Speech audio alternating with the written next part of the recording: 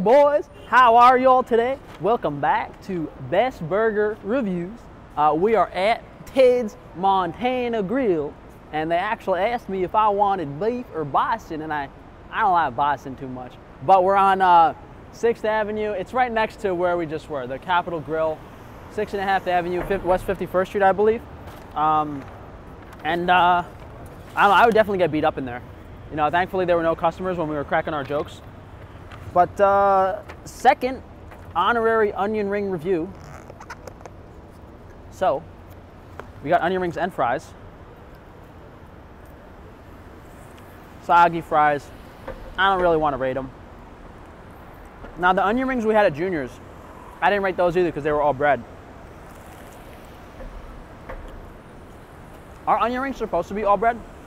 These are actually not bad. Because the onion inside is pretty big. Could use a little more salt. I don't know. Onion rings, solid 7.5. We're kind of lucky today. We got like how I like them. You know, just bun, patty, cheddar cheese on top, nice sized bun. But appearance can be deceiving.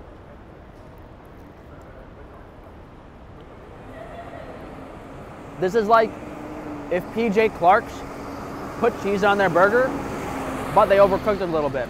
So, and then I gave PJ Clark's a 7.5. And the only reason I like this so much is because I haven't had a good bun today.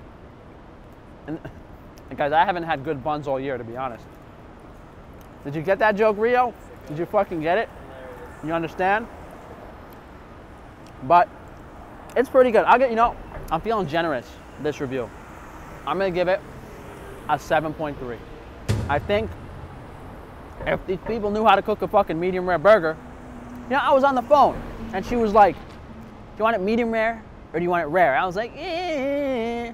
And I usually go medium rare because sometimes once in a while when I order it rare, they give me a raw burger and I like it raw. That's too many jokes this video, but usually sometimes they undercook it. So I decided to go medium rare, but this is like a well done burger, so I'm not a fan. Yeah, 7.3 is a fair score. I will say, the bun is really good. I like the cheese a lot. Patty could be done a little better though. You know, it's interesting. All these burgers, they kind of mess up on one component and it just throws them off. And the burgers that were really close, like mid-high 7s, just weren't good enough to be an 8. So that's our review for Ted's Montana Grill. So if you guys do want an actual high quality burger, you can go to frankiesprerangemeat.com to try our custom best burger blend.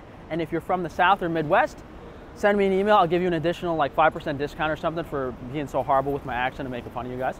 And you can also get a variety of high quality cheeses to pair with your burger for yourself and your lovely Southern family. I'm sorry guys, I'll stop.